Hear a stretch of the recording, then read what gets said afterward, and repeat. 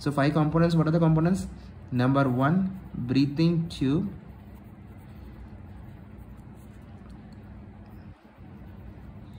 Okay, and corrugated breathing tube. Number 2, your reservoir bag. And number 3, your adjustable pressure relief valve or APL valve. And number 4, your connector. Number 5, you will be having the fresh gas flow continuously from the anesthesia machine.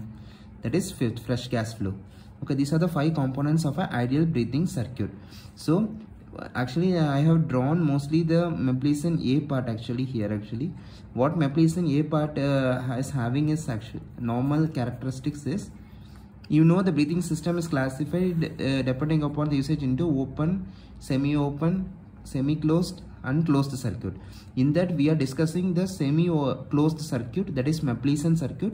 In that I am discussing about Mapleson A today. Okay, remaining part I will be discussing in a separate video. So first today you will be seeing the Mapleson A part. You know, Mapleson A part, the breathing tube will be the same and your APL valve will be present close to the patient end, whereas the fresh gas flow is present away from the patient end, that is close to the machine end. Fresh gas flow, number 1, fresh gas flow is close to the machine end, and APL valve is close. Number 2nd point is APL valve is close to the patient end, and approximate length of the breathing tube or a breathing circuit is actually 110 centimeter, and the reservoir bag is also present on the machine end of the your Mapleson A. Okay, so the Mapleson A is most commonly used for which ventilation is spontaneous ventilation. It is more effective in delivering the spontaneous ventilation in patients. Okay, spontaneous ventilation, adult patient, Mapleson A is the most commonly used circuit of choice. Whereas for controlled ventilation, your Mapleson D, that is your Lax modification, and Mapleson E and F is most commonly used in your pediatric age groups. Okay, so now we will see how it is helps in your spontaneous ventilation and why it is not useful in controlled ventilation individually. So in spontaneous ventilation, I have made diagram before itself. This is the same thing. Your fresh gas flow will come, FGF will come inside, and your this is your reservoir bag, breathing tubes, APL valve and patient end, and this is the machine end. Okay, I just made the different diagrams. This is the alveolar dead space, different colors I have made so that to differentiate effectively better. So whenever just spontaneous breathing, the APL valve is anyhow, it is what APL valve is open, there is no closed APL valve during spontaneous respiration. When the patient tries to take a breath, what happens, the fresh gas flow will come inside the breathing circuit, and then patient will inspire the gases. It will fill the reservoir bag and then it will fill the breathing circuit, and then patient will create a negative pressure here so that fresh gas will go to the patient. So during inspiration, your fresh gas flow, what happen, it will go to inside the patient. Okay, there is no leakage here because APL valve is open, but even though there is no leakage because negative pressure, all the gases have been confined to go inside the patient. Now what happened, inspiration has completed, now expiration is started. So what happened, expiratory gases now try to come to the breathing circuit. So expiratory gases when try to come, what happened, there will be two mixture of gases. Initial anatomical dead space gases will come, followed by your alveolar dead space gases will come. So anatomical dead space gases will usually come and build in the first part of the tube. So your anatomical dead space gases, okay, will come and fill initial part, followed by which your alveolar dead space gases will be in the circuit. This color is alveolar dead space gases. Okay, but meanwhile this is while this happening, expiration is happening, this is actually happening to the expiratory pause period. So our fresh gas flow will started to come, even the expiration is started, so the pressure inside system initial part will decrease, so the fresh gas flow will come in and it start filling your breathing circuit, and you will start filling the your mid part, up to mid part of circuit started filling.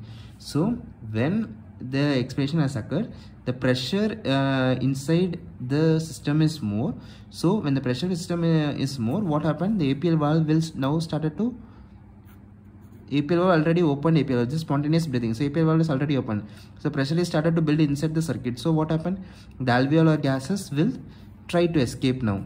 So the alveolar gases will go to the atmosphere. Here there is no scavenging system, nothing was there in Mapleson A. This is also called Magill. The name is Magill, who discovered that. So Magills.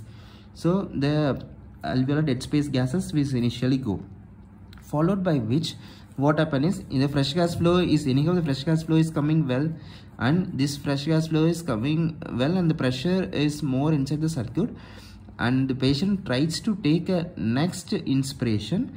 What happens is, if it is depending upon the fresh gas flow, the rebreathing is possible or not, because you know that your physiological anatomical dead space gases, anyhow it is not containing carbon dioxide, it is only it is not contributing to the oxygenation, but it contains the oxygen part in that. So if the fresh gas flow is high, then what happens is, actually your excess this alveolar dead space gas will be vented out through the your APL valve, and remaining fresh gas flow will reach the patient.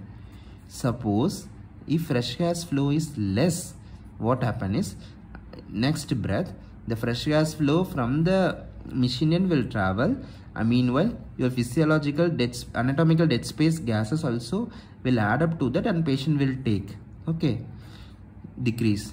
If there is further continue to reduction in the FGF is maintained, then the alveolar dead space also will stagnate, then rebreathing of the carbon dioxide is possible. So the fresh gas flow is, you have to maintain the fresh gas flow in Mapleson A is equal to minute ventilation of the patient.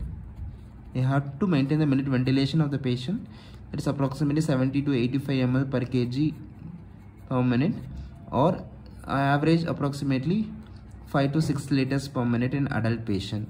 FGF should be maintained, or else there will be increased incidence of rebreathing, and your alveolar dead space gases also will go inside the patient, and it causes CO2 related clinical features in the patient. Okay, and next, this is the expiration part. This the same thing. Okay, for the explaining this I have mentioned, I have put another diagram, so mostly I covered in that. During inspiration fresh gas flow will go, and during expiration alveolar dead space and your anatomic dead space gases will come. During initial part, because the pressure in the circuit is more, your APL valve already is open, so your alveolar dead spaces gases will try to escape. Meanwhile, the next part, the pressure inside the fresh gas flow continues to flow in. It will push, during the next inspiration it will push the excess physiological dead space gases also vented out to the atmosphere, and fresh gas flow will go. If the fresh gas flow is high, it is maintained. If the fresh gas flow is low, what happens? Your alveolar dead space gases also remain in the circuit, and it causes rebreathing of the circuit in the patients. Okay, so it is most commonly used in spontaneous respiration in adult patient. Average flow 5 to 6 liters per minute should be maintained, or 70 to 85 ml per kg per minute should be maintained for the effective ventilation. So for control ventilation, why it is not used well in control ventilation? In control ventilation, you will be initially the same thing, inspiration will happen, and APL valve is partially closed. So partially will close the APL valve. So some of the agents will escape through the, some of the your fresh gas will escape initially through that, and it will remaining will reach the patient. Meanwhile, during expiration, what happens is, it will fill the entire circuit. Even the reservoir bag is actually filled with your alveolar dead and it will your anatomical dead space, and alveolar dead space gases also reaches even to the reservoir bag. Okay, so because the APL valve is already partially closed, so nothing will escape more. So even the pressure inside is continuing to build up. Because of the partially closed valve, only little amount of gases will vent out, while remaining will stay in the circuit. So during subsequent breath, further addition of CO2 in the circuit and rebreathing, more rebreathing is usually seen during the controlled ventilation in Mapleson A. So your requirement of minute ventilation and flow is very much high in controlled ventilation. That's why the efficacy is not well achieved. Compared to your spontaneous ventilation, it is less, whereas in controlled ventilation it is not well, because your rebreathing of CO2 is more compared to your spontaneous ventilation.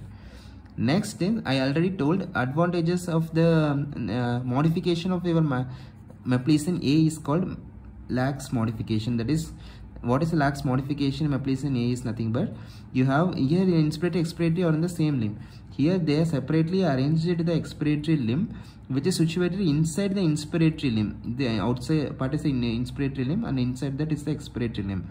So that the expiratory limb, the gases will go and then it will be collected by the scavenging system.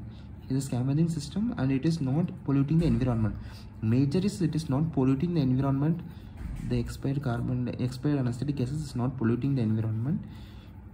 That is a major advantage with that. Whereas in spontaneous with the McGill say pollution is more.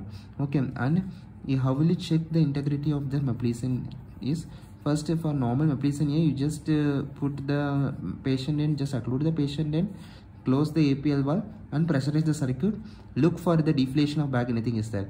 If everything is fine, there is no leakage, then your reservoir bag will inflate. There is no, it will sustain the pressure. Okay, if some leakage is there, then it won't sustain. But in lax modification, what we have to do is we have to occlude both your inner tube as well as your outer tube.